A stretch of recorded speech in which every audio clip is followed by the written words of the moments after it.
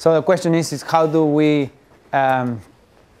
divide the roles between us, and what's the decision-making process?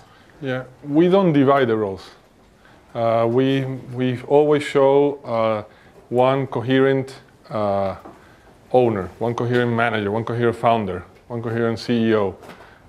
We will always try to be together, analyze, and over-communicate. So we will, if it's something that I hear from somebody talking to me about an issue about technology, I typically will listen, will understand, will try to figure out an answer, but I will most probably go back, talk to Wences, define, and come back. Even if we don't agree, it's the answer that I took at the time, and vice versa. And we will try to, but when you over-communicate, you fix that.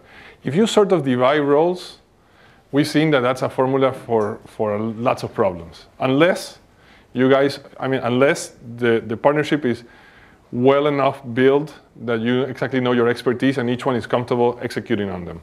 We sense that we are not good enough for that, so we needed two of us to do one good guy, and we do it together.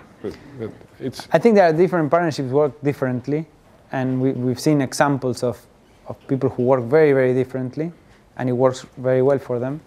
But for us, as Mickey says, so we try to have the company interact with us as if it were one. And it's not that they have to come to me with marketing issues and they have to go to Mickey for strategic issues or what have you.